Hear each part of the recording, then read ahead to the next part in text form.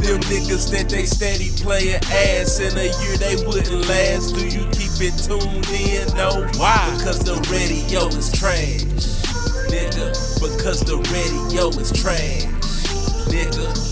Them niggas that they steady playing ass in a year they wouldn't last. Do you keep it tuned in? Shit is ridiculous, bro. Moving on. I was watching Everyday Struggle last week, and they sent a tweet in. So the tweet was, "Is rapping fast doesn't mean you killing it.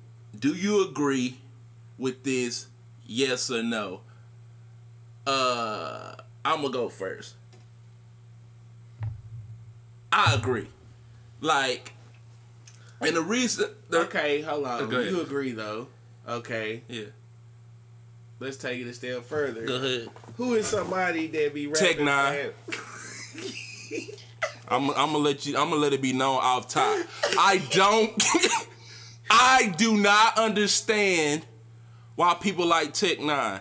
Now, me personally, I respect Tech Nine on the business side, because what he's done with Strange Music, like buying the fucking merch warehouse, he got the fucking car wash, all this shit is in one fucking lot. He integrated from top to bottom. He can do it all on his own. I respect him in that aspect. Music wise, there's only one song that I fuck with Tech Nine, and that's I have to look it up. But the reason, like, all that that shit is bullshit, bro. Like, I don't give a fuck how fast you can rap if you not talk about nothing. The shit that made Twista hard and shit, he was rapping fast, but he rapping about something. All these niggas be I don't want to hear that bullshit. Let's take it another step. Let's take it another step. Go ahead. Did you know what Bone Thugs and Harmony was talking about all the time? Bone Thugs was more of a vibe. So you said you don't know what they was talking about every time you... Not every time, no. So what? Is Bone Thugs and Harmony really all that hard? I was big Bone Thugs fan, so I'm gonna say yes.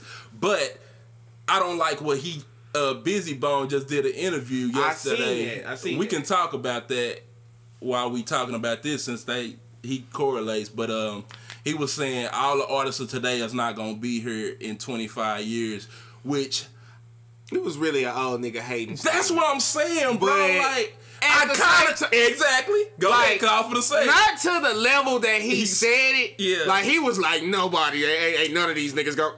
Some of these niggas is gonna be around, Busy. Yes. I'm sorry to break it to you.